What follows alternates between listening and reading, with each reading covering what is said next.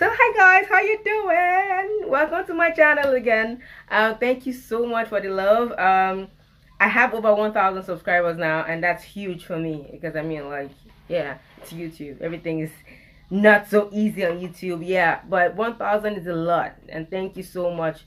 I posted it on Instagram. I'm still gonna do a little more advertising, but thank you so much for following me. I really do appreciate it, and thank you for the views. The views are very impressive. Thank you so much. I really appreciate it. So yeah, welcome to my channel again, and today we'll be talking about, drum roll, how to get an American visa. I know a lot of Nigerians would love this topic because, well, if you put a plane out there and you say, hey, how many Nigerians want to go to America? A lot of them want to go. I mean that you know, a lot of people want to go to America because, I mean, it's America. It's God's own state. If you tell Nigerians that have not been to America, they think America is heaven. And we that have been to America are like, oh, okay, it's cool, but it's not heaven like we thought it was before we traveled. But yeah, welcome to my channel. I'm going to tell you how to get an American visa. Let me tell you a story, all right? About 10 years ago, 9, I'm not very accurate, but 9 years ago, I went to apply for an American visa. All right, so my sister traveled to America, and she lives there now with her husband.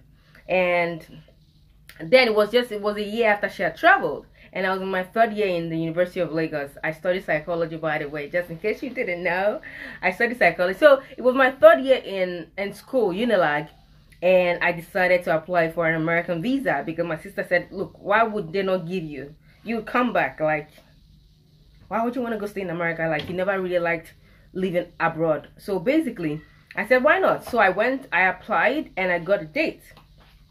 So I got a date, yeah. And I you know, when you're applying, you see people, that time the phones weren't, like, social media wasn't like this. So basically, I met this guy where I was applying in Walter Carrington, close to the American Embassy. He told me everything, like, he does visa for people, celebrities, blah, blah, blah. That if I paid a certain amount of money, he was going to get me a visa. And I was like, oh, cool. So he asked for 100,000 naira. Like, this was like 10 years ago. And he asked for 100,000 naira, and I'm like, okay, you know, we negotiated to like 50,000 naira, and I paid him the 50,000 naira. He filled my form and gave me different tips, and he actually said he was going to follow me to my interview. You know how American interview? Okay, well, you don't know. Let's assume you've never been to America yet, the ones I'm doing this video for. So basically, you apply online, and they give you dates for an interview at the embassy. So I got a date to go for an interview at the embassy. So I got there with this guy who told me he had a huge connect. Got there with this guy. Of course, they won't let you take your bag in or your phone in or anything inside the embassy. You have to go as you came, like, you know, with your yeah, you go with your shoes, of course, and your clothes, of course, but nothing else. No documents, except the documents you have to give them, the one you filled, that you have to give them to sign off. Mind you, and the embassy has like an 8 o'clock session. I think 8, 12, and 3. It's 3 sessions every day. So this particular session was around 8 in the morning. So I'd already been there for hours, like 2 hours before 8 o'clock. So I went there about 6 o'clock. I chilled because according to him, he said I should go early because they give early people in the afternoon. They'll probably be tired and be giving you, and, you know, not giving you the visa. So I went there very early, and, you know, I got there and I met hundreds of people. I mean, they came there before me. I came around 6 o'clock and I met a whole lot of people that were there before me. So we queued, stayed another 2 hours. Eventually, I got inside. We were filling my form, you know. And let me go back again. This guy told me that don't dress up, don't wear your, you know, wig or your artificial hair. Be natural as possible. Don't wear makeup. Don't let them think you're a slay queen or whatever. He said, what else? Pack your natural hair. No makeup. What else? He said a few things that I was like, okay, you know what? He said you have to look like, you know, you're not going there to run away, because if they see you and you're a little flashy, they'll probably think you want to run away. So basically, I went to the embassy to the interview without anything. So I was wearing a polo, I was wearing a flat slippers. He told me no heels, so I was wearing a flat slippers. I had my natural hair, had no makeup on, like he instructed. So I went there. They were filling this form, and I was like, okay. So we got there. Eventually, we entered. After a few hours, we entered, and then there's this queue inside the embassy. All right, this queue that one person would go first, but I mean, people behind you would hear your conversation with the interviewer.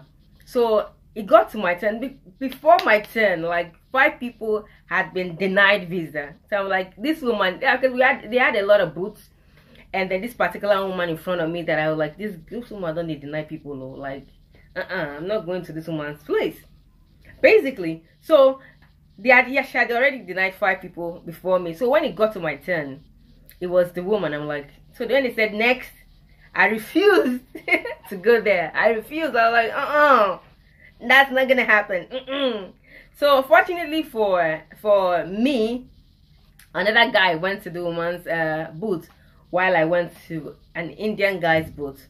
I went there and I was like, oh, hi, how you doing? And the guy looked at me and you're like, okay, why do you want to go to America? I'm like, just like that, like chill, you know. So the guy said, why do you want to go to America? I'm like, okay, I'm going to America because I want to go see my sister. She's there with her husband. It's Christmas, you know. I would like to go there and just, you know, stay there for maybe a week or 2 and then come back. And the guy just looked at me and said, I started writing stuff on a sheet of paper. I'm like, okay, maybe this guy wants to give me, like, you know, I gave him, you know, I gave him the excuses they want. I gave him evidence that I was going to come back. I even told him, like, you know what, I'm in my 3rd year. You know, when I come back, I'll be in my final year, blah, blah, blah, blah. The guy just looked at me and kept on writing stuff. So while he was writing stuff, I was like, okay, I'm in my final year, blah, blah. And then he gave me my passport and the paper. So I looked at the paper and I saw denied. I don't know. Let me tell you what happened when I saw denied. Because I mean, like, prior to that time, I didn't understand why they would deny anybody visa. I really did not understand. So I looked, when I saw denied, I was like, my head just went boom, boom, boom, boom, boom, boom. I'm like, what did I do? I thought I did everything right. But basically, so when I saw the denied, I was telling the guy, no, I'm telling you that I'll come back. I'm not running away. You can check my account. You can. The guy just did not look at me. Like, he did not even act like there was a human being in front of him. He did not look at me at all. So I was like, okay, please, I'm talking to you. Could you? And then he said, security. Gwenny. Who is this one calling security for? So he called security, and then the guy came and you're like the security just tell me to go. And I'm like, security, I'm trying to explain to him. He said, ma'am, please, you have to leave. But can I not explain? He said, ma'am, you have to leave. Oh. So I just left. So I went outside. I had tears in my eyes. I was very angry, so I had tears in my eyes. And I saw this, you know, stupid guy who told me that he had to connect, you know. So I went there because he told me that if I get in there, they see my name, they'll know that I'm his client and they'll give me a visa. So I got there. Fortunately for me, he was still outside. So I saw him. I was like, look, they denied me visa. And he said, hey, what did you do? Hey, did you not show them your name? Bitch, I need my money back. I want a refund. And I'm like, no, you know, usually they give them, bitch, I want a refund.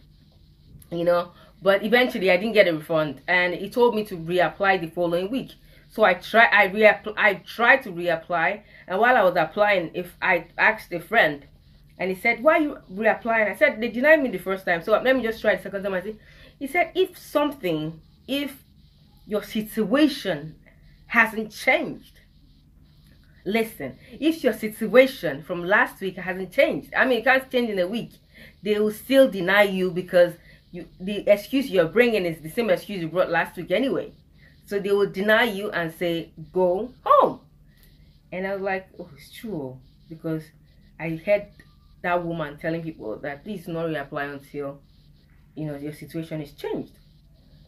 You know, so I was like, okay, maybe I shouldn't reapply. So because I was angry at the embassy, I was angry at myself, I was angry at the visa guy, I was just angry. Like, why would anybody deny me visa? I'm going there. I'm in my final year. I won't leave school. I said I'm going to relocate, and I've never liked the idea of relocating anyway. So I refused to apply, and I didn't apply for almost 5 years. Yeah, I didn't apply for almost 5 years. I didn't apply to get a visa, American visa or a UK visa. I did Schengen and I got it because I mean, like, I applied with my sister and I got it at that point. But I didn't go back to the embassy. So what I was doing was the American embassy actually helped me be better. Like, I wanted my situation to change. I wanted to stand in front of them and say, this is what I'm doing, this is what I do, this is who I am, and I'm going there to either do something and then coming back in a week, for them to believe my story enough to give me a visa. So I did not apply. So 5 years later, I'd already started my fitness. I was doing well financially. I had a car, you know, I had my own apartment. So basically I was in a very good space and place. And then Linda was already Linda, you know, she was already big. And I was like, you know what, this time around I'm not gonna apply and say, you know, I'm so person. I'm just gonna apply and tell them, look, this is what I do, this is what I do, this is what I'm going to do there, and blah blah blah. So 5 years later, I applied and went to the embassy. Look, listen, that thing they tell you, don't dress up, don't wear high heels, don't do this, don't do that, don't let them notice you. My darling, this time around I wore my high heels, I had my hair on, had my makeup done, I had virtually everything. I looked really good, like, because I had the confidence. I'm like, why would they want to deny me? For what? Well, I was scared because I had already been denied, so I had that in my history. But then I was myself. I didn't intend to lie about anything. I was just saying, look, I'll just go and apply and see what happens. Whatever happens, happens. So I went to the embassy. I didn't apply through anybody. I voted myself. I filled my form myself. I submitted myself. Got a date myself. So I didn't spend any money except the visa fee, of course. So I went to the embassy, all dressed up with my wig, with my everything. And then I think I saw Noble Igwe that time. What's Noble Igwe? I think it was Noble. So basically, I went there, all dressed up, got to the embassy, got to my interview booth, and the guy asked me. Well, I didn't say, hi, how you doing? Oh, look, what's up? Like, why would I want to do that? That's a lot of mistakes people do. Like, hi, how you doing? Don't you know me? I'm a fine girl. I didn't do that. I went to the booth and I said, good afternoon. And he looked at me and said, good afternoon. You know how they are. They're very strict. So you good afternoon. Why do you want to go to America? So wait, when I said, okay, I'm going to Vegas. And he said, where are you going to? I said, I'm going to Vegas. And he looked at me. I said, I'm going to Las Vegas with my family, my sisters, my brother, and my parents. We're just going there to have fun. And he looked at me again. You're going to Vegas with your parents? I said, yeah. So he looked again. I said, I didn't say anything. And I said, okay, from Vegas, we'll be going to LA. And we'll be going to Houston from there. And then we'll go to San Antonio. And he looked at me and said, you're going to all these states? I said, yeah. How long are you going to stay? I said, I'm going to stay for 8 days. I'm staying there for 8 days. And after 8 days, I'm back. And he looked at me again. I was saying this confidently because I know, because that was the truth. That's what I was going to do there. And he said, who is sponsoring this trip? I said, well, I'm sponsoring myself. And my sister is sponsoring the other family members. And he looked at me, who's your sister? And didn't say anything again. He said, what's your name again? I said, Laura. I didn't even say Laura KJ, I just said Laura. And he said, okay. And he just kept writing. So I thought, I was writing now, so I thought it was that same wahala of the last time. Like, what kind of disgrace is this now, eh? Please now. And I was popping on Instagram already. I think I had over 50,000 followers at that time. I'm like, oh, don't deny me, I'm Laura KJ. You know? And he looked at me and just, he didn't smile. No, he just didn't have any expression. Looked at me and then wrote something on the paper. I'm like, okay. And then he gave me the paper, and I was like, okay, he had denied me. Give me my passport, and he held my passport. I was like, so go to DHL. Was it DHL? Yeah, go to DHL via and collect your visa on so days. So I looked at him like, you know, because I mean I hadn't gotten a visa before. So when they say go to DHL, I'm like, okay, does that mean that I have the visa? And he said next. So I was looking at him, and he looked at me and said, please, I'm done with you. And I left. And when I left, I read the paper and I saw you have been given visas. Ah, God, come on, see me shining. I'm like, yeah, you know, so I felt so happy because, I mean, like, I did it myself. There was no agent, there was nobody, and I was super, super duper happy. And that was how I got a visa. I didn't lie. I had an excuse to come back. You know, I wasn't shaking. Unlike the last time I was fidgeting. I wasn't shaking. So basically, Nigerians that I haven't traveled before, don't let anybody deceive you. I'm going to give you tips on how to get an American visa. These people are, you know, very plain people. They like truthfulness, and I don't know why, but Americans like this. So guys, I'm going to give you a few tips on how to get an American visa in Nigeria. Rule number one: be as truthful as possible. I mean, you don't necessarily tell them the whole truth, but be as truthful as possible. Let them know that you have a reason to come back, and that's basically what they want. Sometimes they don't even check your account balance. They don't check your pay slip. They don't check all those, you know, evidence. They just want to know that you're coming back. So I try as much as possible to be as truthful as possible. So if you're going to Houston, tell them you're going to Houston and not LA. If you're going to LA, please tell them you're going to LA and not New York, so that when you want to even lie, say, they're not going to catch you. When you want, you know, tell lies, you won't be stammering. You'll be able to tell it confidently. So basically, be truthful. Say, I'm going to New York for a conference. You know, yeah, you know, I'm going to come back in 1 week or in 2 weeks or in 3 weeks. Don't necessarily say 1 week and say they'll think they'll give you visa. You can say in 1 month, I'm going to America for 1 month and I'm not coming back until after 1 month. And so I think they know all that you have to be as truthful as possible, you know. So tell them I'm going there for a conference and I'll be there after a conference. I'll stay there for another 2 weeks and I'm going to visit family members.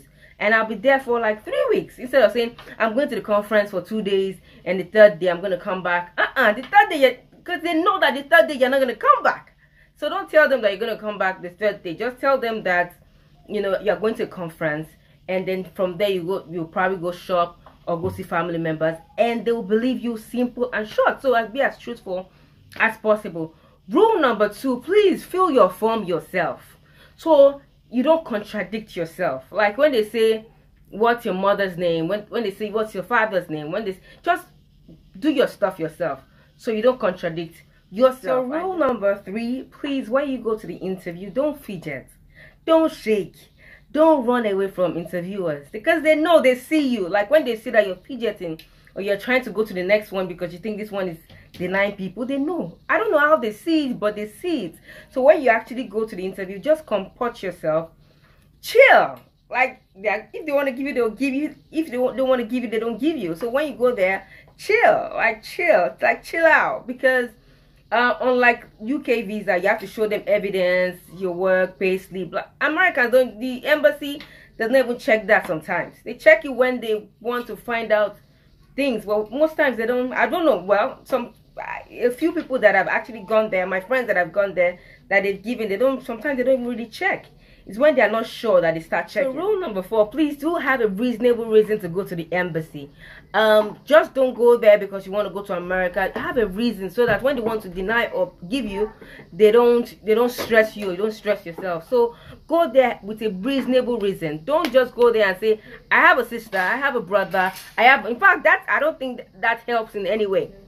So my advice is, don't even tell them you have a family member there. I think when they find out that you have a family member there, they just feel like you might not come back because you'll be very comfortable in your sisters or your brothers or your uncles or your mom's house.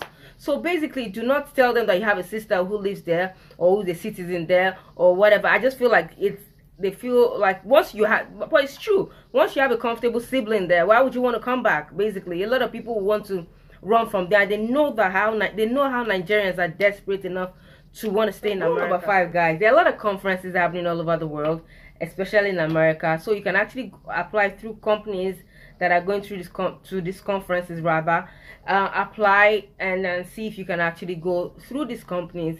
And if you have a job in Nigeria, please apply and be truthful and say, this is what I do, and this is the amount I earn. It's not like you say, okay, I am a businesswoman, and then you check your account. You say, okay, because if you say you're a businesswoman, they'll ask you how much you make in a month, and they ask you what you do and how much you make in a month, and you say, okay, I sell clothes and I make 100 million in a month. They know it's a lie. Like, you can't make 100 million naira in a month. You're not Zara.